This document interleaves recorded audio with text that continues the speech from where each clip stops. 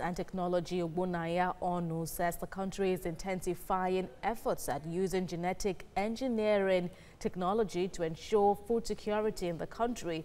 He's positive this will help cut down on imports. Lara Afolayan has more. One of the newly introduced technologies for food production in Nigeria is genetic modification. The country's science and technology authorities feel modern-day challenges in agriculture, raw materials production, and even medication require more advanced technologies.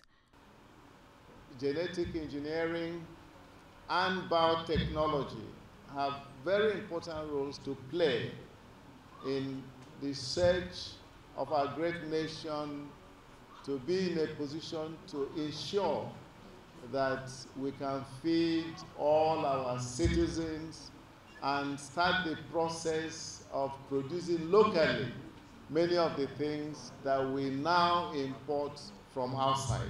The BT cotton and BT cowpea are two genetically engineered crop varieties already approved for commercial identity.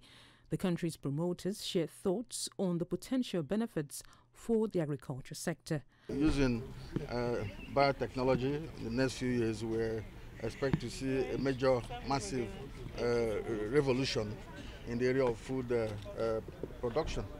Like between now and December, we target to produce for this country 1 million elite yam seedlings. And we can only do this because we will be adopting advanced biotechnology referred to as aquaponics. I visited Adamawa State and I interacted with a farmer who was given the seeds. He said he planted it for like 3 weeks. There was no rain, there was drought, along with his own seeds. But do you know that when rain came, our own seeds germinated, but their own seeds did not. He had to replant the conventional seeds. And presently he said he hasn't done any spray. But when you look at the vigo, I mean, no insects on those, on those BT seeds that he planted. This capacity building gathering aims to strengthen the adaptation of genetic engineering in Nigeria in line with best practices. In so many countries to Nigeria here, within our own local facilities, shows that there are capabilities, scientific capabilities within Nigeria to be able to address all the issues of perception that we have on living modified organisms or GM crops as we know them. Nigeria is a regional leader in the deployment of the genetic engineering technology.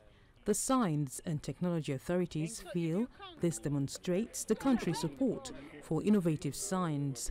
Lara Afolayan, TVC News, Abuja.